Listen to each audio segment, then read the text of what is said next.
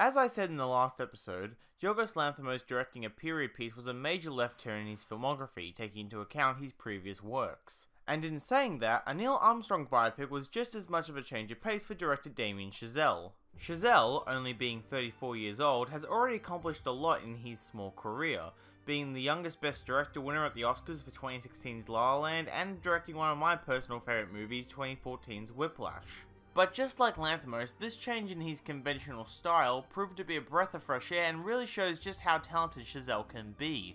And in all honesty, I thought this was actually going to be a musical for the longest time, considering his previous track record. The movie takes a deep personal dive into Neil Armstrong's life throughout the 1960s as he balances work and family life and how each affects the other in both good and bad ways. Ryan Gosling brings a very real and emotional take on the famous figure and really embodies the character as a whole. And Claire Foy equally embodies the character of Janet Armstrong, as her strong-willed approach to the role leaves an impact on both the characters and the audience. All the other actors aren't as stand out as those two, sadly, but they do their jobs fine, but the child acting in this film, though okay at times, was very below average and a bit too stilted. But the best element of the film is the aesthetic and visual effects, and how suspense is used to make these aspects even better.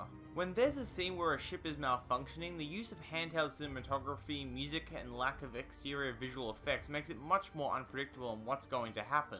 It reminded me of 2006's United 93 and how cinematography and music are used to create a scenario that the audience can feel like they're a part of. All the production design is really good, both in ships and the reconstruction of NASA's HQ. The sound design is amazing during the flight scenes. The color palette of the film brings a very nostalgic tone to the environment. And Chazelle's directing is no doubt amazing and visually expressive.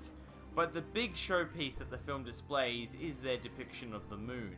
The way they show the environment in the film, from the silence around the characters, the first person and extreme long shot camera angles, the texture of the surface, and the use of Justin Hurwitz's score, makes this to me the best on-screen depiction of the moon in film, and brings a fantastic end to the movie.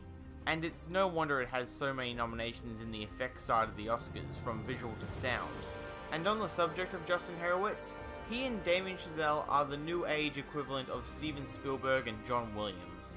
You just put them together, and because of their long history of collaboration, they know exactly what they want out of each other. And just like their other collabs, it works perfectly. To end this off, First Man is a massive change in Chazelle's filmography that results in a film that combines a detailed character study with the spectacle of a modern blockbuster. And even though it's not my favourite film by him, I will be giving it a second watch in the future.